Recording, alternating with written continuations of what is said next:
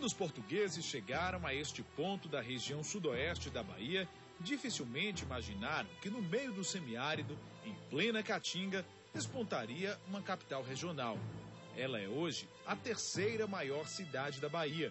Vitória da Conquista, que tem mais de 300 mil habitantes, é um dos principais municípios do Nordeste em crescimento populacional e econômico. Segundo este historiador, foram muitos os obstáculos até a formação da cidade, que cresceu de teimosa. Conquista contou com dificuldades no início por imposição da igreja. A igreja explorou muito Conquista no início. A igreja católica. Então tudo se pagava. O próprio João Gonçalves da Costa chegou ao ponto de aborrecer e dizer que era melhor ser índio na selva do que ser cristão no povoado de Conquista. Mas Conquista foi vencendo todos os obstáculos. Aos poucos, as terras antes habitadas por índios, aimorés e mongoiós, se transformaram em cidade.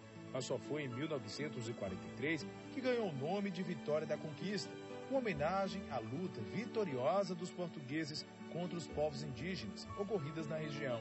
3 décadas depois, começa o cultivo do café, o que de fato transformou a economia local e alavancou o crescimento.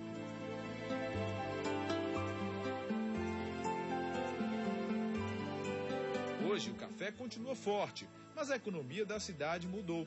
Vitória da Conquista se transformou em um polo de comércio e serviços. A cidade atende a uma população estimada de 2 milhões de pessoas, de cidades da região sudoeste e do norte de Minas Gerais. A cidade de Vitória da Conquista, como todo mundo pode perceber, cresce mais de uma forma planejada, de uma forma organizada e harmônica.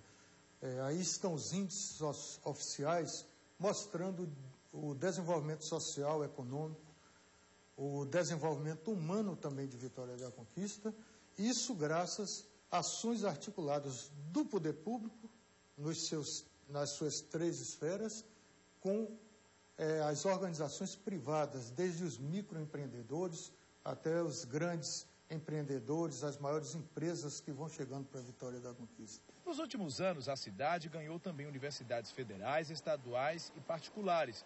São ao todo hoje 56 cursos, o que transformou o município em um dos principais destinos educacionais do estado.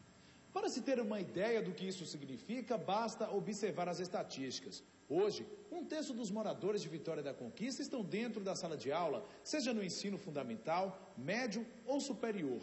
Todos esses fatores têm elevado a economia da cidade, que tem um PIB de 2,6 bilhões de reais ao ano, o 7º do estado, ficando atrás apenas de Salvador, Feira de Santana e de cidades da região metropolitana ligadas à extração de petróleo.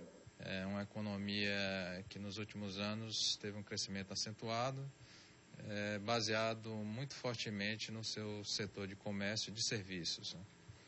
A indústria também tem acompanhado esse crescimento, com destaque para os segmentos de alimentos e bebidas, minerais não metálicos, produção de cerâmica, produtos à base de couro, manufaturados à base de couro, e também o setor da construção civil, que tem experimentado um crescimento bem expressivo.